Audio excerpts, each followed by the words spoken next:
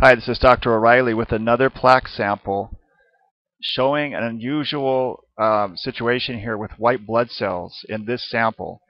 What I wanted to show you is this white blood cell in particular, where you have two nucleus inside the white blood cell instead of the usual three nucleus.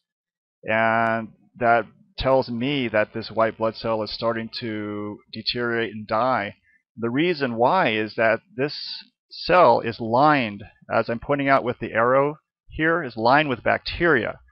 These are actually bacteria along the cell wall or the outside membrane of this white blood cell.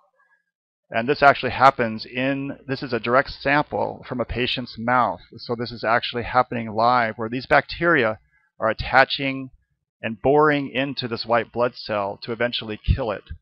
So these are other manifestations of white blood cells in various shapes.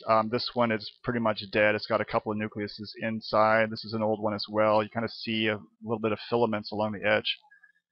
And this one down here, which doesn't really have any healthy nucleus inside of it. So this is what happens with your white blood cells inside your mouth when you have certain bacteria in place underneath your gums. This is what causes gum inflammation and gum disease.